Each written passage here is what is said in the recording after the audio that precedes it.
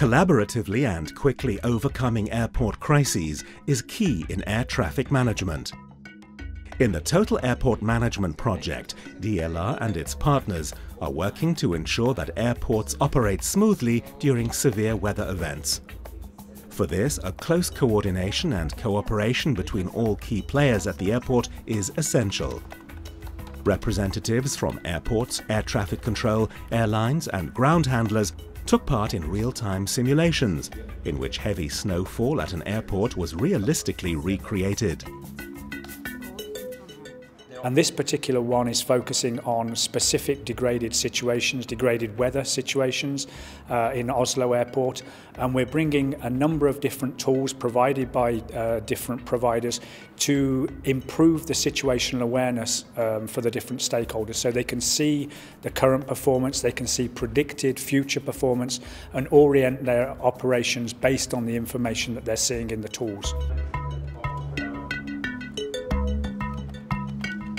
In the APOC, representatives of all parties work together in a dedicated room.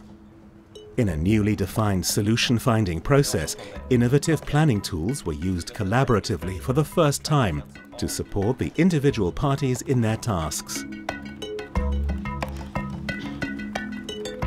SINTEF has provided a demand capacity balancing tool. So it is a tool that we have the chance to make that is based on our technology for collaborative decision-making in a setting such as an APOC, where you have human experts working together to get a shared plan. It is very important to provide the meteorological information event-based. Event-based means in this case that there are alerts and rules for these alerts that have been collaboratively decided by a so-called airport steering service. For us, the most important thing in this was that our machine learning approach was quite good for predicting the visibility limitations, and hence we can generate quite good quality predictions about possible diversions from other airports. The APOC supervisor informs the major stakeholders about the situation.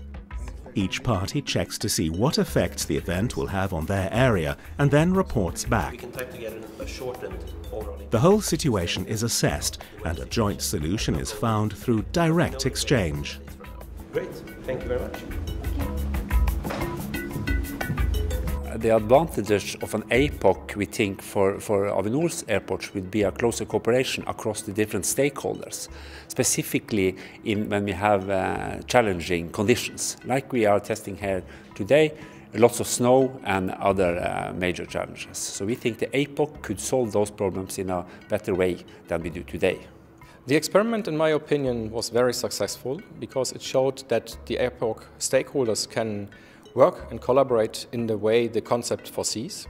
And the feedback we gathered from the airport operational personnel that participated in this exercise identified several points where they believe they could be very useful for their future operational use. If they would have these tools nowadays, they say they would have less trouble managing these situations that nowadays even occur. The exercise at the DLR Airport and Control Center Simulator validated the benefits of enhanced collaboration in an APOC. It showed the benefits from better and earlier information and a guided, collaborative decision-making approach.